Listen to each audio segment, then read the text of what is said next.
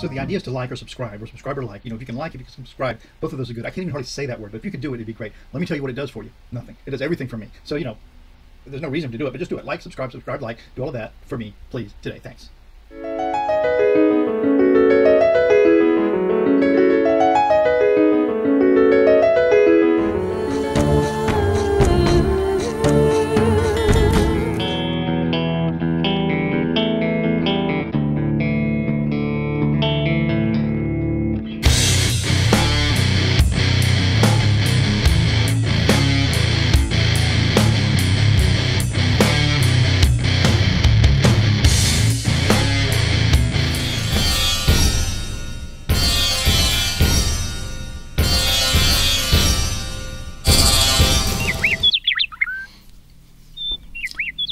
Hi, I'm Mark, and this is my journey through tarot. Come on.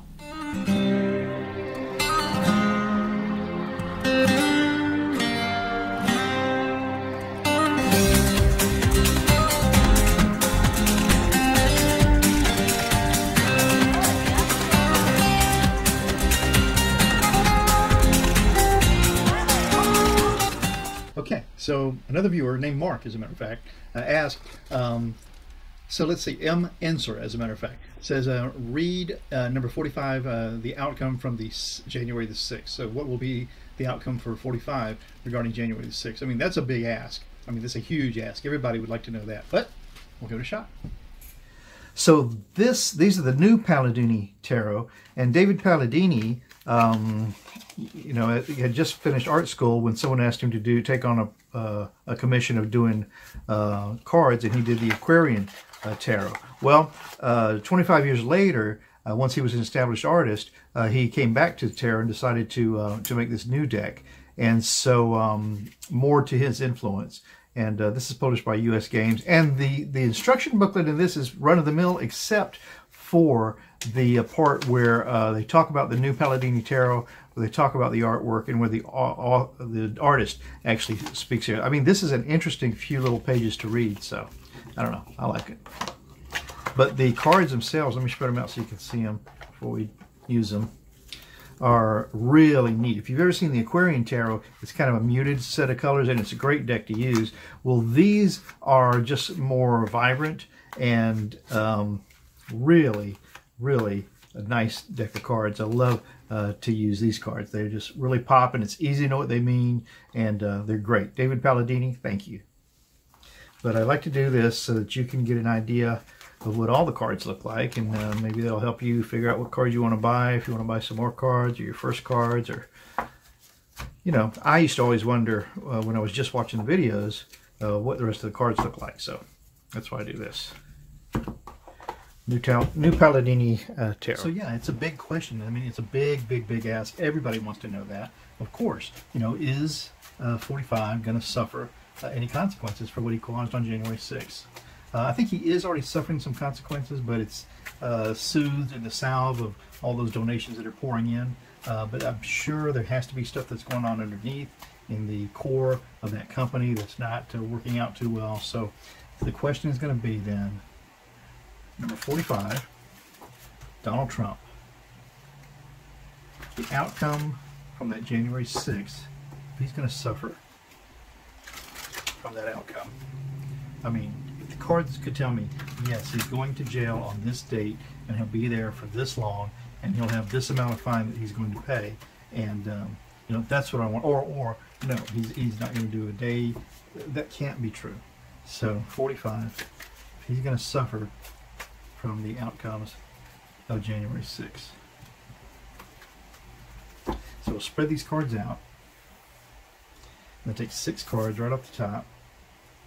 This is 1, that's 2, 3, 4, 5, and 6.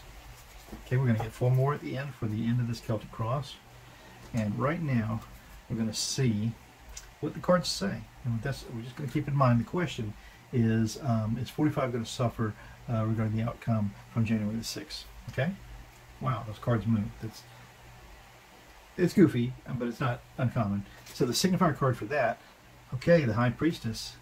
Man, I mean, this is a strong card to open up with. Is he going to suffer for what's happened on January 6th? And the high priestess, what is she bringing to the party? She's bringing knowledge, she's bringing peace, she's bringing the truth, and she's bringing the Torah, and she's bringing the cross. And look, the moon is right here at her chest. Yeah, the high priestess, look at her this woman knows what's getting ready to happen, and there's no fooling around.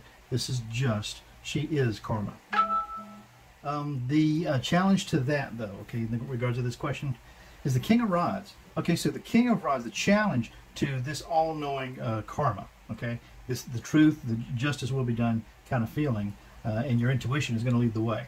The challenge to that is the King of plans, of motion, of movement, of action. So maybe that's how we're going to look at him right now. The basis of this reading then is the page. Yeah, the basis is the page of swords. Sword is just the lowest of the court cards. He's just bringing an idea to court, and then the king and the queen will decide what to do. The knight will carry out the punishment or whatever it has to be done. So this is just, all he knows is he's bringing this sword of, and for me it's always a sword of truth and justice. So he's bringing this to the court. This also could represent a spy in the camp. So I'm sure there's several, as a matter of fact. So there we have that. The past of this reading is going to be the Queen of Cups. This has to be Nancy Pelosi. Okay, she set this whole thing in motion. She's letting it naturally start to take its course.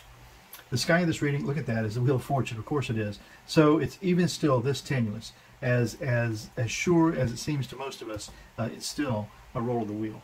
Okay, and then the likely outcome of the first part of this is the Queen of Swords. Okay, so we want to see that the Queen of Truth and Justice that's the way it's leaning. But then let's see what happens for the rest of this. So for the self of this question, will 45 suffer from the January 6th, from the outcome of what happened January 6th? And it looks like justice is coming his way. And that says law to me. The self of that question then is the Ten of Rods. This is look at it, was a King of Rods. He was opposing as a King of Rods, and now he's only the Ten of Rods. He's just pushing that load up the hill. Okay? He's in the environment of what? He's in the environment of the lover. So, oh yeah, all the partnerships that are being made all around him, or that will be being made all around him, to for other folks to get off or to have their sentences lightened, or for whatever reason, he's in the environment of the lovers. Okay. The hopes and the fears for all of this is going to be right here. Justice. Man, I couldn't have, if I had choreographed this, I could have done this better. So the hopes is justice, and the fear is that we don't get justice. And then the likely outcome of the whole thing, and this is really a tough one.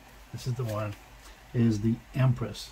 I think this is the United States of America. This is Nancy Pelosi. This is karma at its best. The Empress, fertile and ready to take on the world, really. So, that's the United States of America right there. So, I actually lost the video when I did this recap, so I'm trying to do it again. I've reconstructed the cards that I had, so I hope I got this right. But anyway, so it started out, the signifier of the whole thing was the High Priestess, which, of course, is truth and justice and karma, really. So, but it was challenged by the King of Rods. King of Rods being who he is right now, the King of Action, Motion, Power, Planning. And then I wasn't sure if this was the basic. We had page. It was either the Queen of Swords or the Page of Swords was the base. I've forgotten which one it was. But either way, it's truth and justice. And then the past of the whole thing was for the Queen of Cups. That's Nancy Pelosi. And the sky was the Wheel of Fortune, which of course it's still a crapshoot, even with everything that we know. So then for the self of the last part of this, which I do know I got exactly right, the Ten of Rods is who he's gone to from being the King of Rods. Now he's just the pushing everything up that hill. It's a heavy load, and it's in the environment of the lovers, which is all the partnerships that folks have been making around him while they get themselves off. And the hopes and the fears is what? Of course, it's justice. What else could it be? And then the final outcome is America as the Empress. That's what I think. What do you think?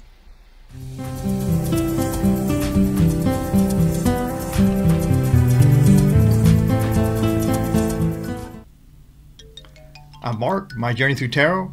Tomorrow's another day. Stop by, we'll do it again. Ciao for now.